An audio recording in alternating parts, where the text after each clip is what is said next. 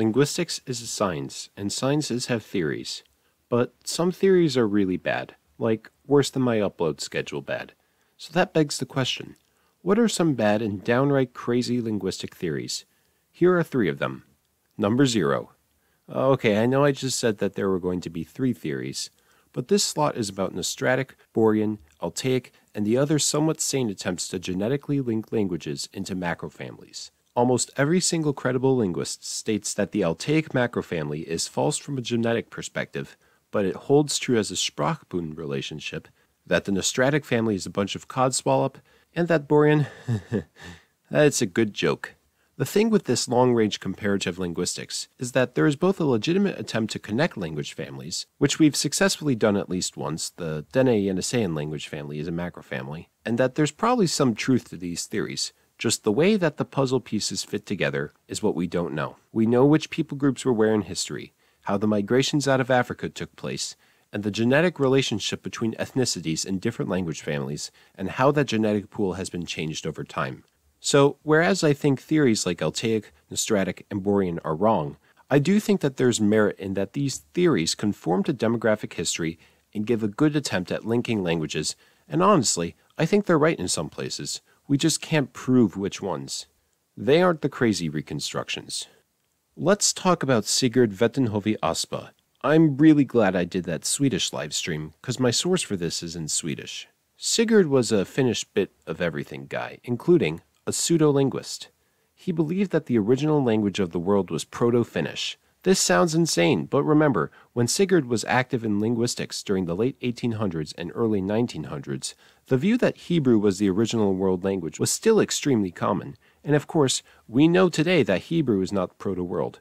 Sigurd's theory was that the Finns originated in Indonesia, went through India, formed the basis of ancient Egyptian civilization, before spreading throughout all of Europe and forming all the cultures of Europe today. He knew that Finnish was distinct from the Indo-European languages, and his theory was that the Finns simply settled all of Europe first.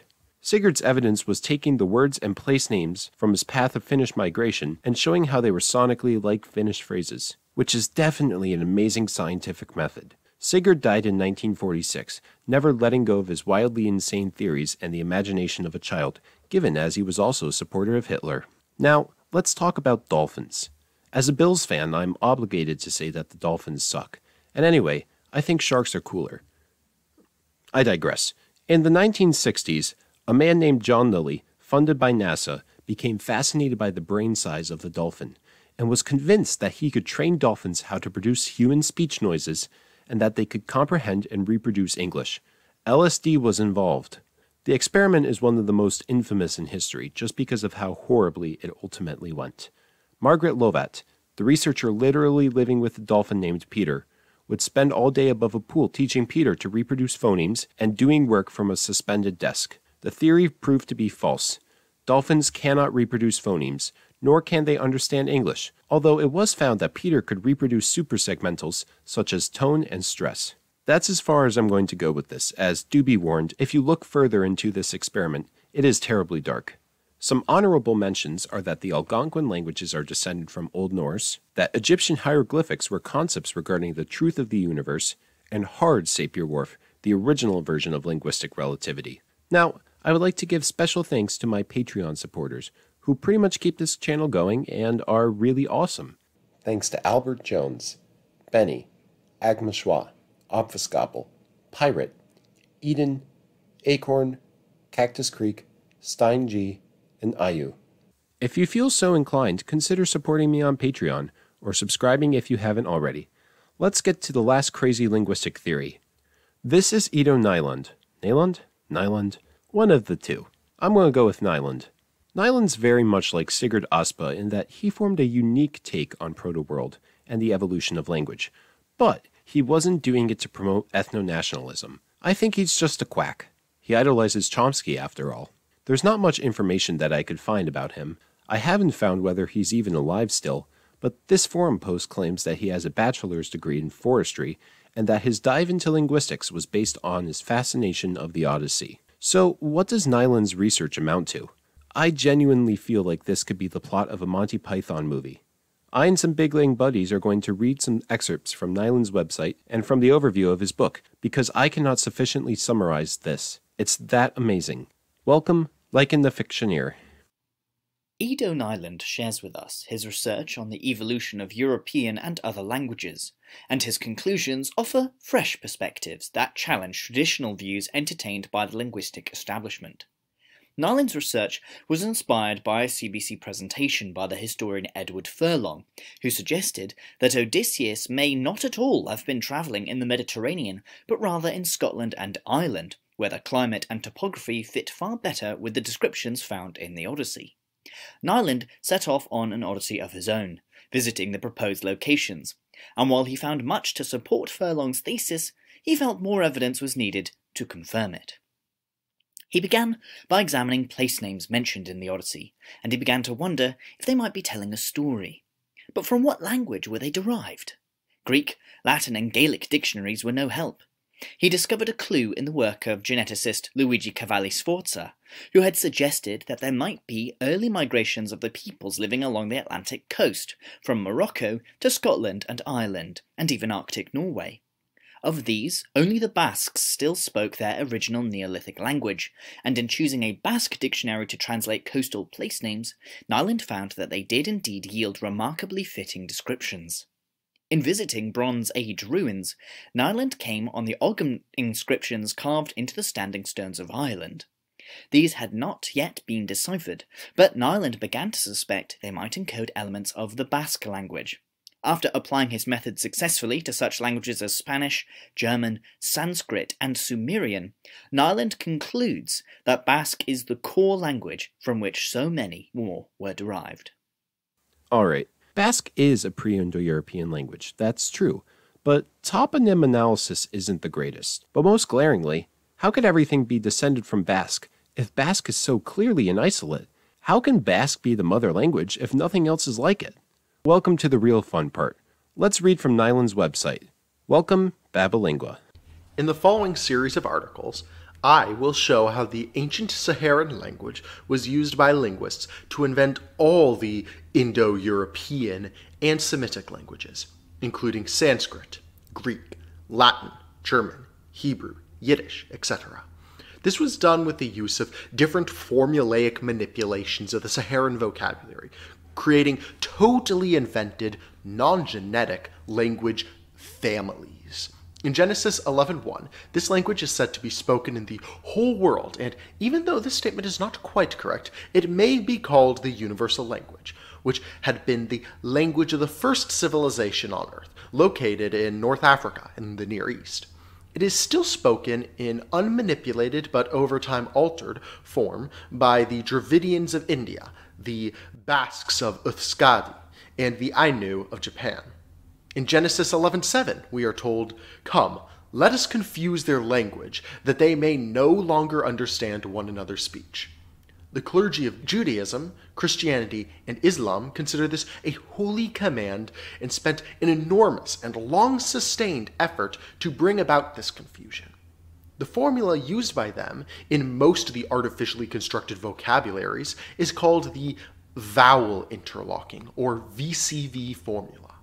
Because the Basque language is the closest to the ancient Saharan language and has the best English dictionary, I will call this language Basque from now on. In most cases, the first 2, 3, or 4 letters of each Basque word were agglutinated into a new word. After this was done, some or many of the vowels and H's were removed according to a plan to give the new word special characteristics. In Hebrew, most, if not all of the vowels were removed from the writing, but not for speaking. Examples being, Talmud was spelled LMD but pronounced Talmud. From Basque Tala, Mudapen, watch out. Alternation, watch out for alternation, which is basic to an oral law. Okay, that was a lot. So, Nyland lists the following hypotheses. And now, welcome Agma Schwa.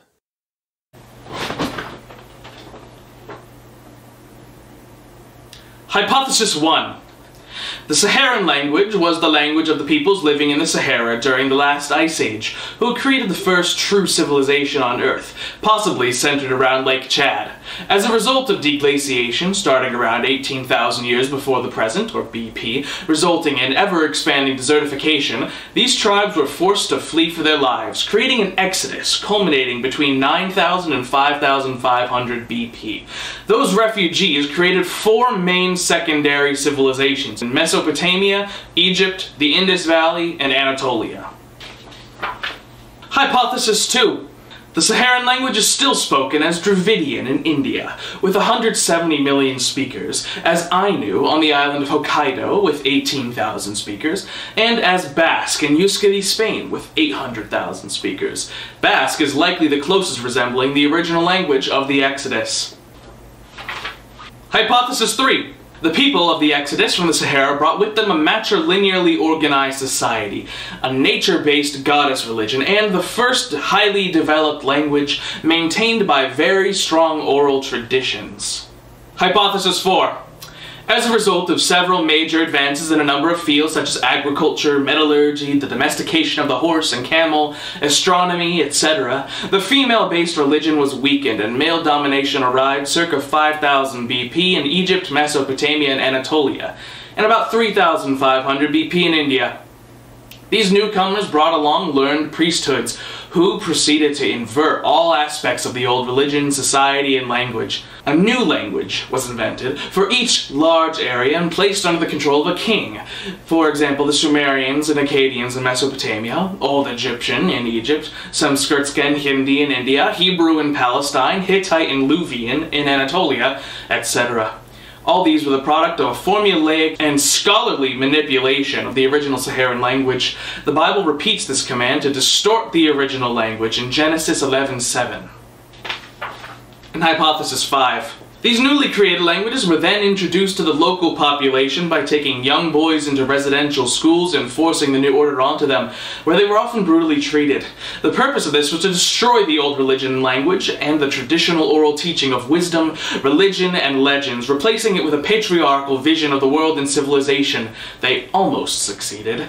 The hidden sentences in the invented words can be decoded with the use of a Basque dictionary and a simple formula. All highly developed languages on Earth, except for possibly Chinese, have been shown to be developed from the original Saharan language, which in itself was also scholarly enhanced from the Neolithic substratum. There exists no family of Indo-European or Semitic languages. There are no Indo-Europeans or a Proto-Indo-European language. All these unstable languages are invented by scholars.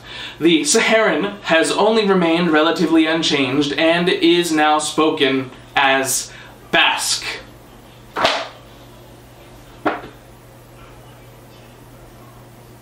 As ancient astronaut theories contend. Okay. We need to go over how every single European language except Basque is a conlang invented by fascist Orthodox monks. Welcome, Connor Quimby. Oh, hey, that's me. Yeah, this is just from Nyland's website, by the way. I felt like I should mention that. It's linked in the description and in the cards, so, check it out if you want a good chuckle. The monk linguists used a large number of tricks to make the languages they created sound very different. First, the periphrastic word order of Basque was completely reversed, which created a fundamental difference and became the main characteristic of the Indo-European family of languages. For English, the pronunciation of the alphabet was changed from the usual Latin to the English sound, which instantly caused the words to be pronounced very differently.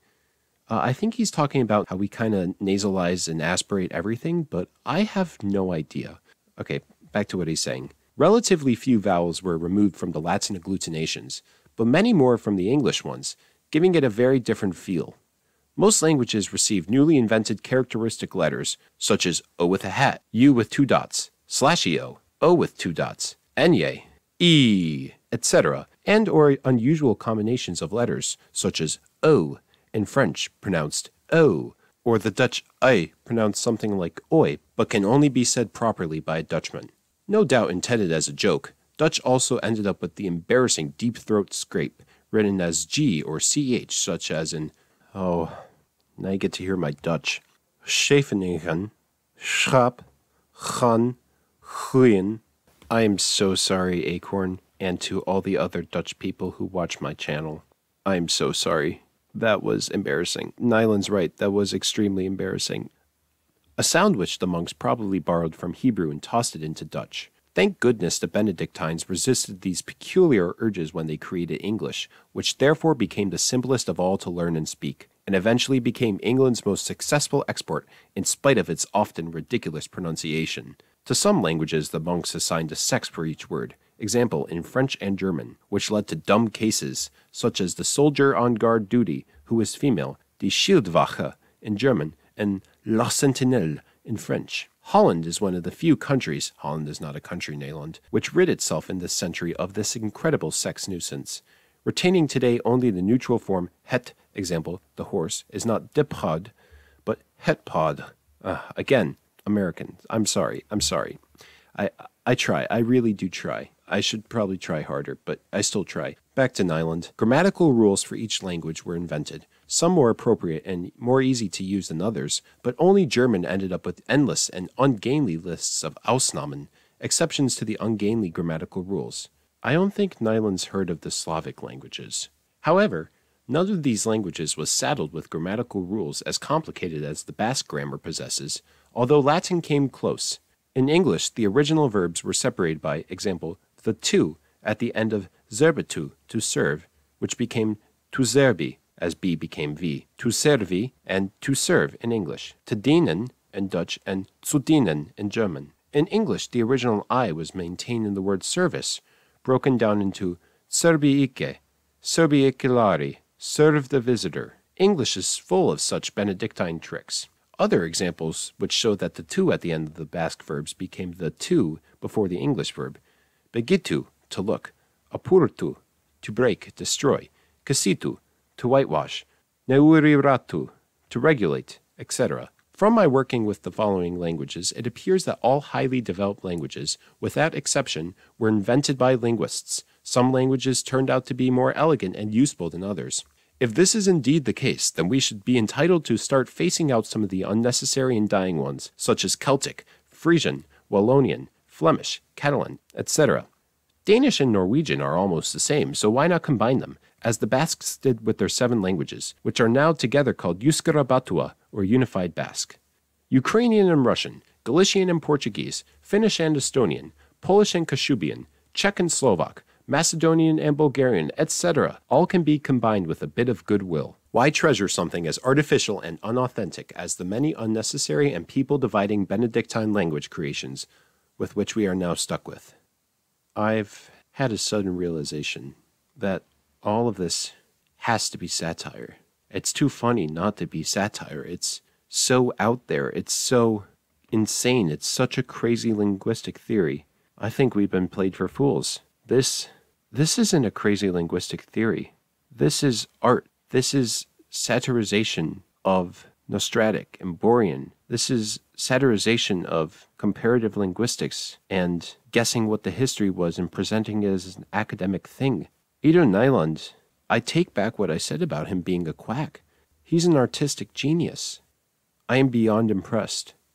And I think accordingly, it's time to end this video. So thanks to Lichen the Fictioneer for helping me out in the research part of this video, to him, Babelingua, and Agma Schwa for lending me their beautiful voices, and once again to my Patreon supporters. Thanks for watching. Connor out.